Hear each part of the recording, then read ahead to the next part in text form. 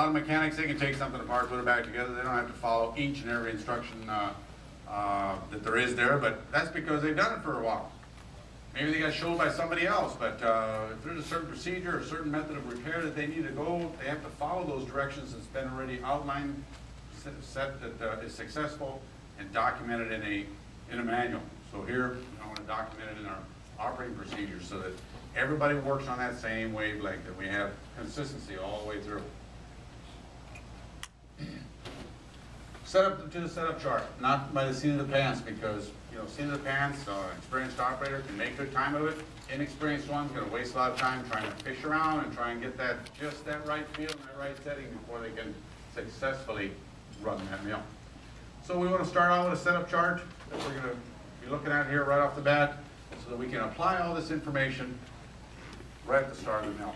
What's the very beginning of any mill? Payoff reel. Got the material coming in there. Got to make sure that that piece of machinery is in good shape too. How many people have accumulators before they go into the mill? How many people go right off the payoff reel right into the mill? Some that way too. Coil to coil, whatever the case may be.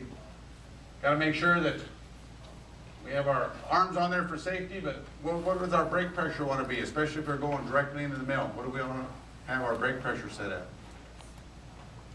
Just enough so we just don't free spin, because if we have it any tighter than that, what are we doing to the entire drive line of the mill?